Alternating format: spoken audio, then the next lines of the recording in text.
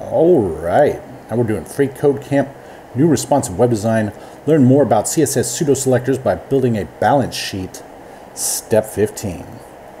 So in our third TR element, we're going to add a TH element with the text savings funds set aside for emergencies, just like we did with this one and the previous one. So what we're going to do is we're going to come to the end of this TD right here, bring it all the way up to this arrow right after data, copy it, paste it. All right, now we're going to change some stuff. We're going to get the savings over here, copy it on top of paste, checking, and then we're going to get this period up to the F, and we're going to get this period up to the O and replace it.